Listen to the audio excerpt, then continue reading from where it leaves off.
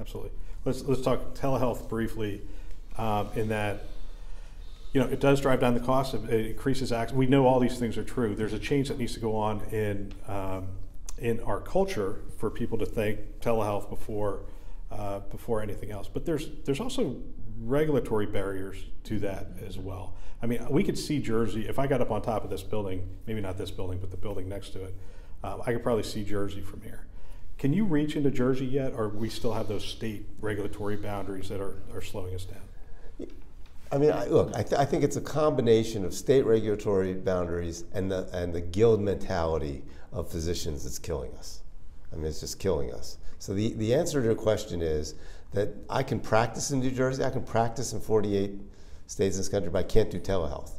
And the example I gave at Becker's is, it'd be like if we started ATMs and every state you needed a different card, it probably wouldn't have taken off the way that it did. Right. So we create our own problems literally by doing that. Look, telehealth is not the end all and be all, but it's a little bit like what you said about the cloud.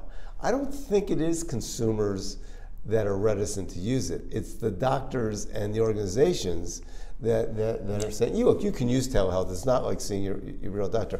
One example, since we're so into this, our head of Jeff Connect, a guy named Judd Hollander, who's an emergency medicine physician, he was getting criticized as, answer me this, Dr. Hollander, are you actually going to be able to diagnose an appendicitis by telehealth?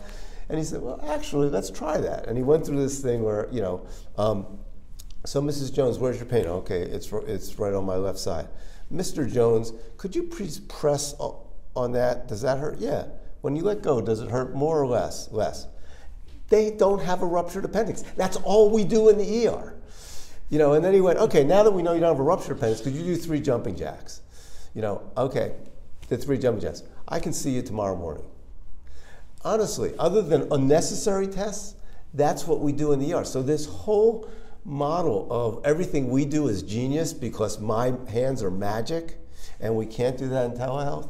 So knowing what you can do tele-wise, knowing what you can't, just like with retail, what things do I want to go to Target for or what things can I order on eTarget become really important.